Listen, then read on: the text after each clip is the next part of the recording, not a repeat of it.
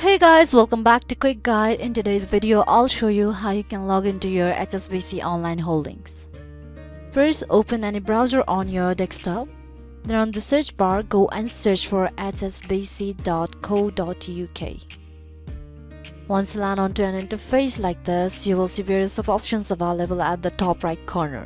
So in order to log in, you'll need to go and tap on Login option. So in here, in order to log in, you will have to enter your username that you have set while creating your account.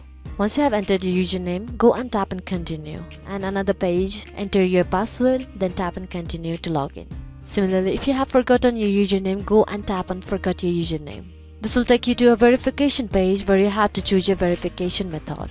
So you can either choose your debit card number, credit card number, or Invoice direct account number. Once you enter the details, go and tap on continue.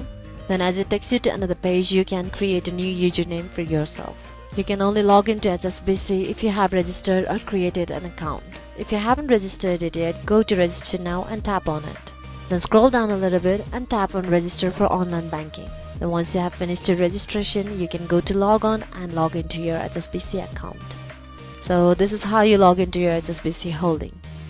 This was it for today guys. Thanks for watching the video. Don't forget to hit the like button if the video was helpful. Subscribe to the channel and stay updated for more videos like this. Bye bye.